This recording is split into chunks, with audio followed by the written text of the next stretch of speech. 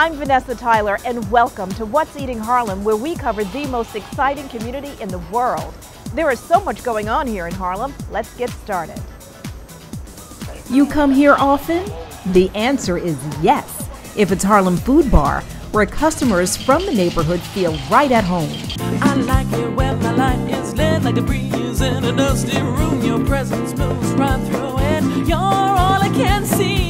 One look and you know they must live in Harlem. It's a certain style. Check out who our Selena Hill is spotlighting in Harlem style. What did you think I would say at this moment? She's been called everyone from a young Natalie Cole to Whitney Houston, but she's fantastic on her own. The incredible Nicole Henry. All of that on this edition of What's Eating Harlem.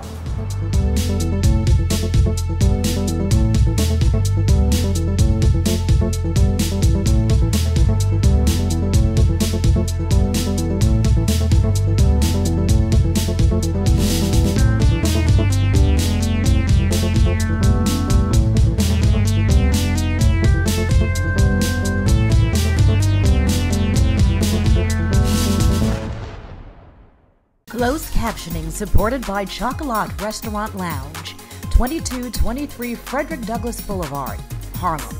Everyone meets at the bar at Chocolat. Late night weekend dining too. Chocolat Restaurant Lounge. What's Eating Harlem, funded in part by Cove Lounge. Situated in the heart of Harlem, it embodies the spirit and vitality of its community, delivering a unique blend of cool sophistication and urban edge. Harlem is welcoming a new season, White Truffle Season. Urbani truffles, just 24 hours ago in Italy underground, and put on a plane exported worldwide, just landing in New York, now heading uptown. White Truffle Season is here, and Urbani Truffles is a proud supporter of What's Eating Harlem. Jammin' in Harlem's oldest live dive bar. Paris Blues, live music every night. Owner Mr. Alabama Sam Hargrass will make sure you have a ball. Eat, drink, join the party.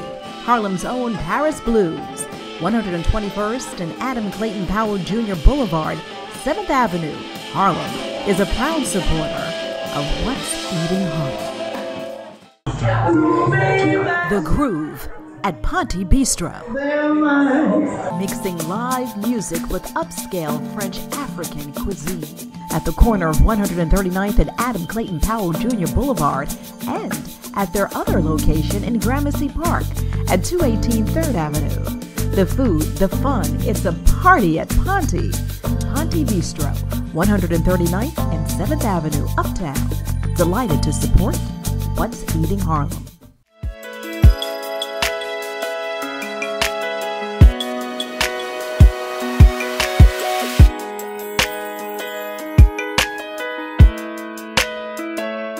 Oh, so make us a beautiful burger, medium, golden fries, beautiful, and also one order of chicken wings. Okay, thank you. Ernesto Gonzalez hurries to put in the order so he can do his thing up front. His thing? Making his customers feel right at home. I remember back in the 80s when I was young, and I used to go to places, they knew your name, they knew what you like to eat, you knew a lot of the people sitting in the dining room, you knew your bartender, and you also knew your chef. So I wanted to kind of recreate that. I had a bar down in the meatpacking where everybody knew us for years. And I thought, hey, this is just my style. I don't want to change that about me. And it has become a place for locals, by locals, for locals. And I'm really proud of that. That really, really excites me. The place is the Harlem Food Bar, located at 113th and Frederick Douglass Boulevard. It is cozy. There are nights this place is packed. Ernesto enjoys himself as much as his guests. Oh, I'm here 7 days a week. I am having a glass of wine with my customers often. His customers? A bit of everyone, including most from the neighborhood. Once you get here and you meet him, you can't help but fall in love with this place. I live just around the corner and I'm always here. This is my home away from home. So the food, yeah, the food is good, but it's that's secondary to how you feel when you're here. There's nothing better to a restaurateur than seeing the same people over and over again. Wait, Ernesto is not just a grand host, he is a bona fide chef. My background is interesting. I started in investment banking. I was a global events person, and after that I decided I wanted to go to culinary school. I always wanted to do it. I've been cooking since I was 14, and it was my one and only chance. I was 27 years old, which is a little late start for a chef. But I had already traveled the world. But there is no place like home. He was born in Harlem, grew up in Puerto Rico, and now back, adding to Harlem's hot restaurant scene. I had different options. It was either Brooklyn, Chelsea, or Harlem. Now that he's here, he wants to take his world experience uptown. I was working with some of the most elite chefs in New York City. You know, the Jacques Pepins, the Alain Ducasses of the world. I did a lot of volunteer work for them. Harlem Food Bar prides itself on its eclectic food. It's American fare. It's got a little Southern influence, a little Latin influence, a little French influence, because I went to a French culinary school. Some of the dishes like the fried chicken, it took me about 3 months before I had the nerve to put it on the menu. I wanted to make sure I had a good fried chicken. I'm in Harlem, I gotta give you good fried chicken. First of all, it's organic chicken from Pat LaFrida. Then we do a buttermilk with seasoning, and then we do a double batter before we fry it. So it's a labor intensive, but that's just the kind of person I am. The food is delicious and follows a financial philosophy. We want to make sure that anyone who lived in Harlem was able to come here and have a burger, a glass of wine for a decent price. We sell it at only $12, which is unbelievable. It's almost close to a McDonald's price, you know, but you're getting a fresh, hand-grounded meat that is delivered every morning fresh. It's never frozen. Burgers customers obsess over. We came here today, and I said I'm going to try something different, and I sort of panicked and just got a burger again because I didn't want to be disappointed. Our turkey burger is actually the best seller. So we take fresh ground turkey, and we add a little jalapenos, some chives, some sauteed mushrooms. They're very moist. They're a good 8-ounce burger. And people, I mean, I've had compliments like, this is ultimately the best turkey burger I've ever had in my life. We make a French onion soup that Jacques Pepin taught me how to make, and I've taught my staff, and we are very religious about the way it goes. You know, the onions have to be caramelized properly, then it goes in the oven, then you add the butter. The steps, no one alternates that because that's one of our top sellers as well. Ernesto Gonzalez, back home in Harlem at the Food Bar, giving the people what they want. It was meant to be. I don't know what pulled me here, but I remember telling one of my customers at one point, I'm where I'm supposed to be.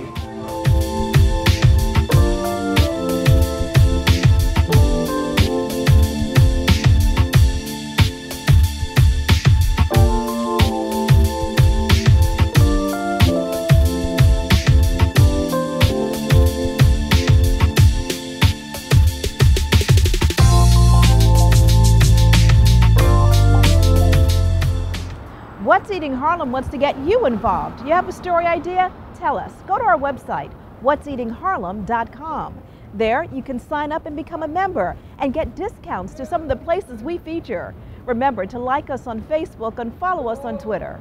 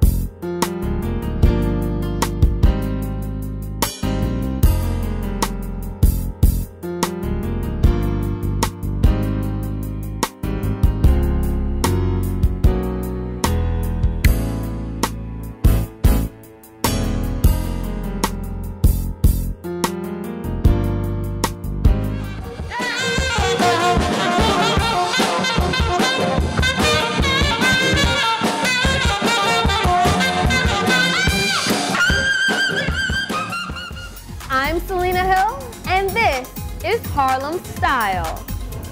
What is big, sexy music? It's the new hip-hop jazz scene that is taking New York City by storm. And at the front lines is an eclectic and vivacious musician named Emma Zacharevicius, better known as Ems, but best known as Big Sexy herself. Coming all the way from Australia, Emma has made her stake playing all around Harlem with her punk soul cabaret band, the Big Sexy Music. But in addition to her unconventional and punchy sound, she also captivates audiences with her style. Tonight, we're here at Savannah, and I'll speak to her about Harlem Style.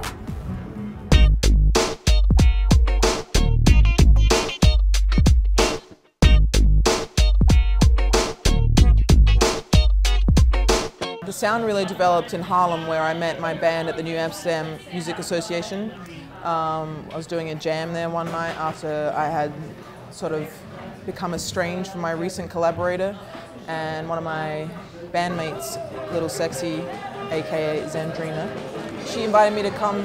We did a jam together, and her husband, who had been working with a guitar player, came to the show and with his student, who's a bass player, and they got on stage and they started playing this song, and I looked around and I said, "What song is that?" And they said, "Oh, that's your song, Fallen Angel." And I was like, "What?" And they had learned all my songs, unbeknown to me. I'd never met them before. And so, yeah, that's how my band came about. And he wears high-waisted pants. Can you talk more about how that name, Big Sexy Music, came about, and also how you've taken on that persona as Big Sexy? I was working in a cafe for a long time, and one of my co-workers used to call me Big Sexy, and it was like his joke to me. He'd be like, "I'm a Big Sexy," and then all the chefs started calling me Big Sexy, which I hated actually, and then all the customers started calling me Big Sexy, and then and then one of my friends who's a singer, she said, "You should call your band that, Big Sexy Music. That's a great name." So that's how it kind of started. It's the first thing that anyone will say to me when I get off stage. "Oh, you got great energy. Oh, I love the energy. There's so much energy. You have so much energy." And I feel like really the thing I love about the band, and live music is never perfect. It's a dynamic that comes together, and you have to merge. Sometimes there's always things going on, but we rock out. I gotta get to you now. I'm burning down. I'm burning down. These streets are vicious. And that's why I love Harlem, because Harlem really gets that spirit. I mean, Harlem is that spirit, and I feel like it's always embraced that for us. They're a little bit. I feel like audiences in Harlem are more participatory, or they're not afraid to like get into it.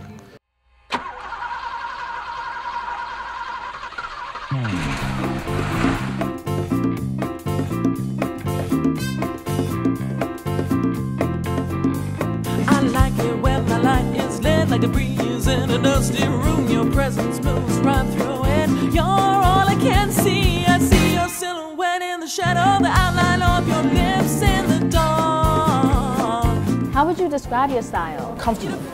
I mean, I like to look fashionably comfortable in any situation, and it might change. So, for my rock and roll band, I tend to maybe wear more leopard print or black, or more punk. When I'm out and about as Big Sexy, it's more, a little bit more classy, but sometimes a little bit sexy. The downpour, the ocean roars and flows back to the sea.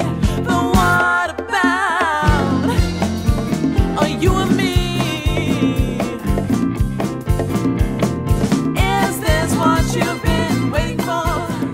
I got my bustier from Venice Beach when I was there performing with my other band, Crazy Mary.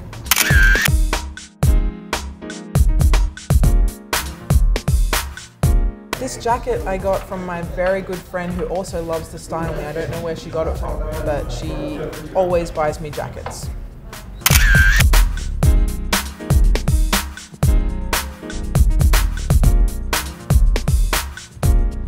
All my accessories, jewelry, bracelet and necklace are by Z Charles Creations, Zandrina Charles, who is also in my band, aka Little Sexy.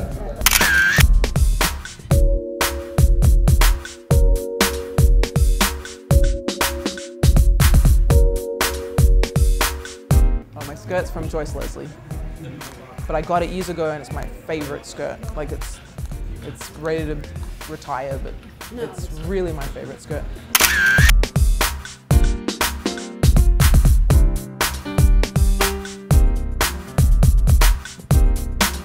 My stockings are from 125th Street, Duane Reade.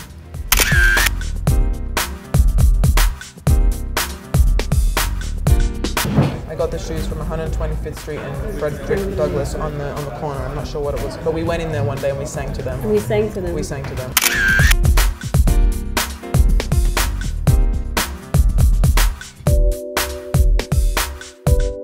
The history of musical exchange in Harlem is so rich. It's part of the culture, you know, like they're in the music. And I mean, it's not to say like I play a lot downtown too, and they get into it too, but it's just like a different vibe. And I don't think one is better than the other, but I love Harlem. I mean, really, Harlem is where we shine. So, if it's unique and it's fabulous, then it must be Harlem style. I'm Selena Hill.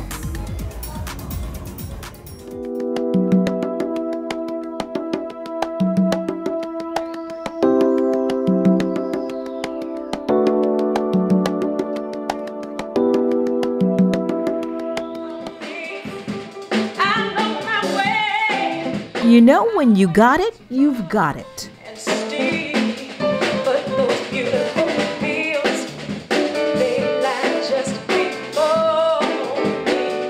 And Nicole Henry has got it all, from her supermodel looks to her super incredible voice.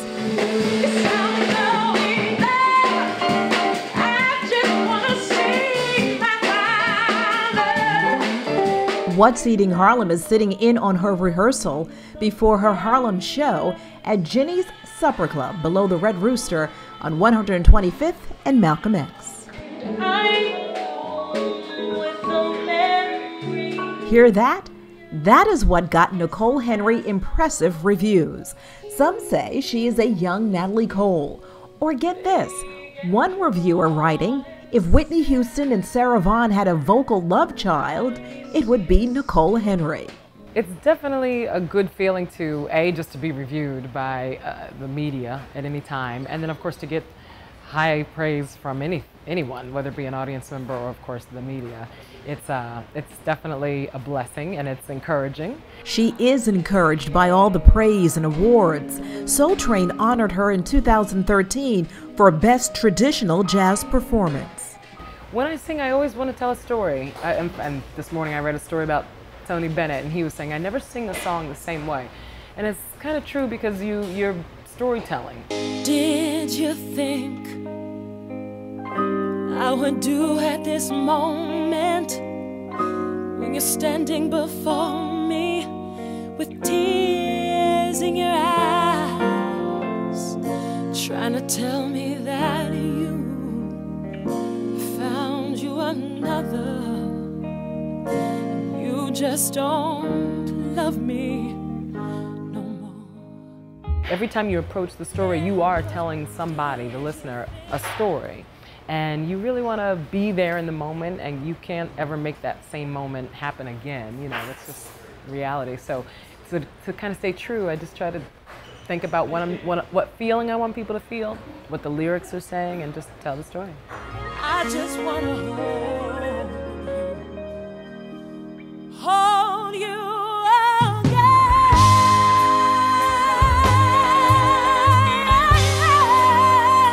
I want to hold you.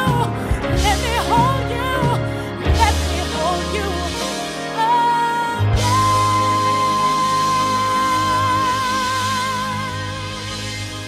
I grew up listening to soul music of the 70s that my parents would play for me, from Aretha Franklin to Patti LaBelle to Sister Sledge.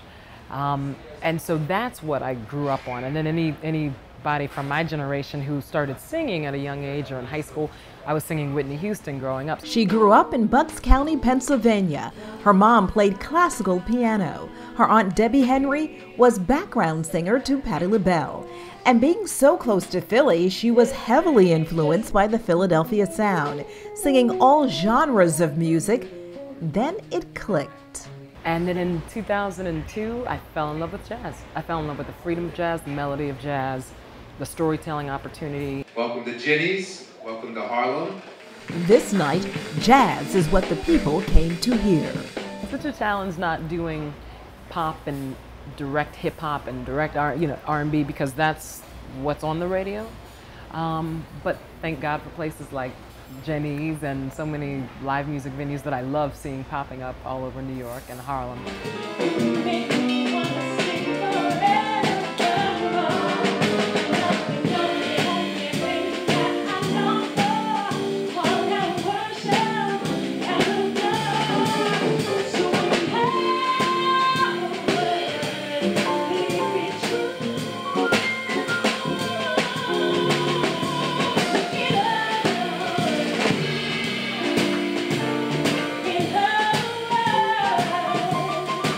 Nicole Henry has 3 of her albums top 10 on Billboard and on top music lists in Japan.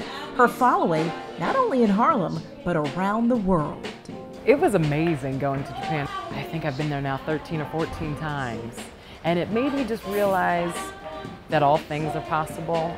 The way that I see the world, I always believed that you can do anything and be anywhere. So it wasn't so much that I was surprised that I was received by Japan, but it was kind of like, oh right, I can do this anywhere. I love you.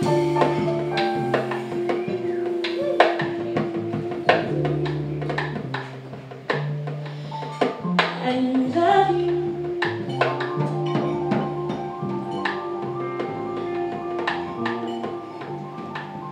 I really do. Because you fill my heart with song.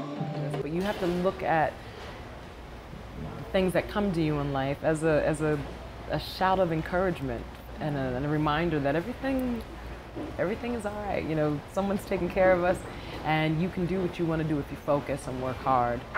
You have to know what you want, because some things will come just by luck, but then other times you just have to focus on it and then go after something, and things come around. But I sing 'cause I know how it feels to be free.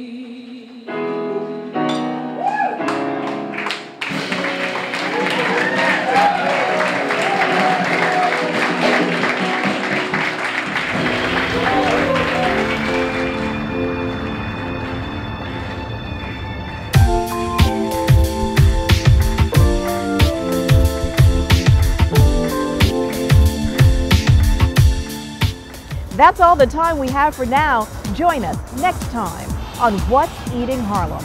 I'm Vanessa Tyler. See you uptown. Closed captioning supported by Chocolat Restaurant Lounge, 2223 Frederick Douglass Boulevard, Harlem. Everyone meets at the bar at Chocolat. Late night weekend dining too. Chocolat Restaurant Lounge. What's Eating Harlem, funded in part by Cove Lounge. Situated in the heart of Harlem, it embodies the spirit and vitality of its community, delivering a unique blend of cool sophistication and urban edge. Harlem is welcoming a new season, White Truffle Season. Urbani truffles, just 24 hours ago in Italy underground, and put on a plane exported worldwide, just landing in New York, now heading uptown. White Truffle Season is here, and Urbani Truffles is a proud supporter of What's Eating Harlem. Jammin' in Harlem's oldest live dive bar. Paris Blues, live music every night. Owner Mr. Alabama Sam Harglass will make sure you have a ball. Eat, drink, join the party. Harlem's own Paris Blues, 121st and Adam Clayton Powell Jr. Boulevard, 7th Avenue, Harlem, is a proud supporter of What's Eating Harlem. To become a member of What's Eating Harlem, go to www.whatseatingharlem.com and sign up for special events like wine tastings and food tastings. Also, join us on Facebook and follow us on Twitter. If you have any ideas for stories about Harlem, send them to info@whatseatingharlem.com.